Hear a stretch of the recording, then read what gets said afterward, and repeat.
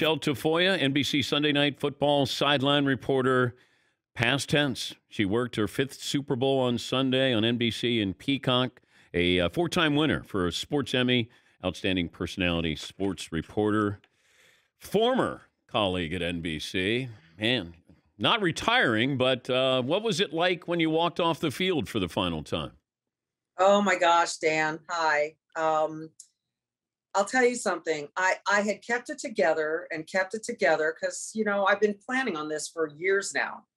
And then I decided as I was leaving, maybe I should just sort of look back at where I am walking away from and look back at the field and just sort of take it in and remember this. And I lost it. I didn't sob, but I cried. I looked back. That stadium is beautiful at SoFi, as you know. It was still full of energy and people, and I just looked at the lights and I looked at the field and I said, I'm not gonna be back like this here again, or at any stadium for that matter. And I kind of like the whole thing sort of flashed before my eyes. It was a moment, sort of bittersweet, but amazing. How physically demanding? Take us onto the field. You're trying to get Aaron Donald after the game. And Yeah. how does that work where your game ends and then all of a sudden it's chaos? They tell you, and when I say they, the team's PR staff, your camera crew, your sideline producer, everyone that's helping says, you stand here, we'll get Aaron. And you're standing there, and it's my nature to go chase the guy down myself because it's like, where is he? So we got to get this done. So it's, it can be it is chaotic, but you don't care because you're single-mindedly pursuing this person and thinking about what you're going to ask. And so you care less about the chaos. You see right through it somehow, and you just get it done. But I will say I was talking to him, and when McVay came up behind him to hug him, my arm was stuck between them. That was a little bit of an uncomfortable moment. It was kind of a weird sort of position to be in. And how much time do you know you have with Aaron Donald post-game on the field? I really didn't know, Dan. I didn't know. I know someone in my ear will go, wrap it, if I'm going too long. But for me, it's as long as it's compelling and as long as it's, you don't want to keep the guy forever. He wants to go be with his teammates. You have a job to do, but you're trying to be sensitive to all those elements of the moment. And so I knew it was going to be 3 questions, maybe 4 max. And I think that's what we did. But also, you have something because he's crying. And then you want to be sensitive to him being sensitive himself. And there's that fine line of, am I milking this? And how do you judge that? You just put it really nicely. You don't want to milk it. You don't want to be like, let's just see how much we can get him to cry. But you do want to let him be authentic. You want to know what's behind the tears. You obviously, on a human level, we all know what's there, right? It's this moment of incredible victory, of a lifetime of waiting for just this. That's all there. You don't want to put that into his mouth. You want to ask him. You want him to tell you what it is. So you're trying to find clever ways to get there, and at the same time let him talk about that final play, because that did the game in, that iced it, right? So there's just I don't know, it's a balancing act and you never get it perfectly right, but you try. And then Rodney Harrison pregame says, hey, wouldn't be surprised if Aaron Donald walks away. And I'm like, wait, Rodney's now an insider? And I was going to text him to say, Rodney, do you know what you just said? Because now it's part of the game.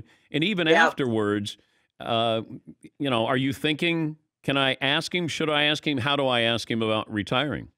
Yeah, and I had to, because if you don't, you're damned if you do, damned if you don't in that minute, Dan. Because if you don't ask, you get criticized. When you do ask, you get criticized. But I had to. And in fact, I used it in my open too, because Rodney had reported that to us, that he was thinking about, look, if I win this thing, maybe I'll go away and call it a career. So we used that in my opening on camera, and then you got to bookend it. You have to ask the question.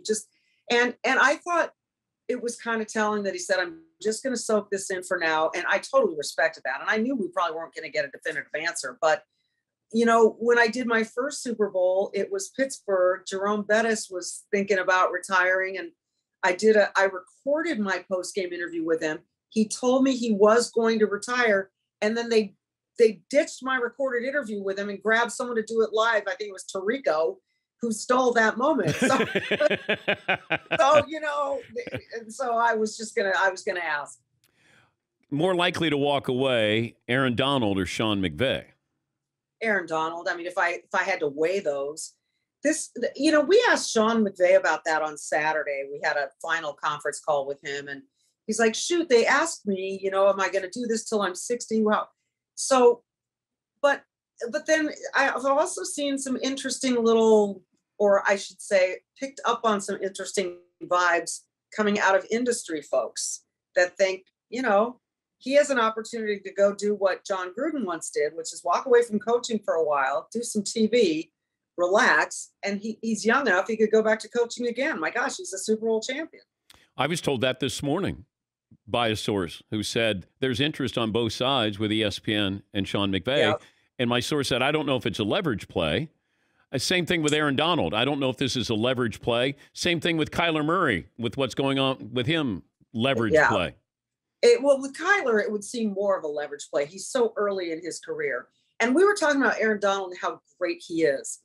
But think about, guys that did walk away when they were at their prime and they were still able to enjoy the rest of their lives. I mean, Aaron Donald has worked his am I allowed to say ass off on your show? Yes, you just did. Okay. He's worked his ass off for so long. I thought one of the things he said in the interview was so sweet. He said, I promised my 5-year-old daughter that I would win a Super Bowl. And now he's delivered that to her. Maybe he's promising her more daddy-daughter time too. We don't know that. And so, for a guy who just his whole life is about work and staying fit, maybe he's ready. Who knows? Yeah, but maybe he buys her a couple of ponies, Michele, and he continues to play. I mean, if you say to your 5-year-old, do you want a couple of ponies or do you want daddy to be home all the time? I know what my 5-year-old would have said. Ponies. No. Of course not. Of course not. I'll take cash, Mom. I don't buy the pony. Give me money. Give me the American Express card and I'm good.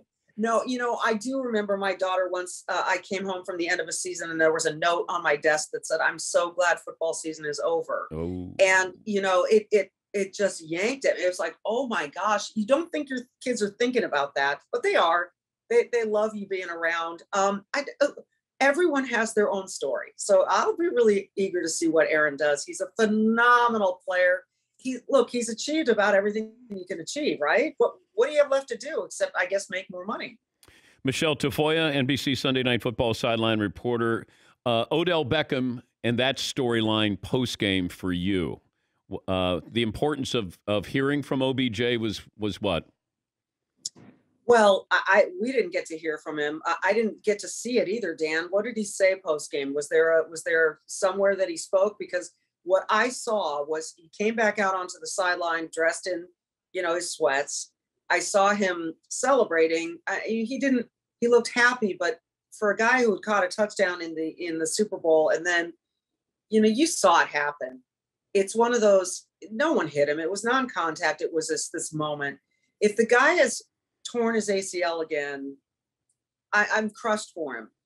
We had a really great discussion with OBJ the week of the Super Bowl, where he confessed a lot of stuff about how the catch in New York was a blessing and a curse. Be careful what you wish for, because it changed his life, both good and bad.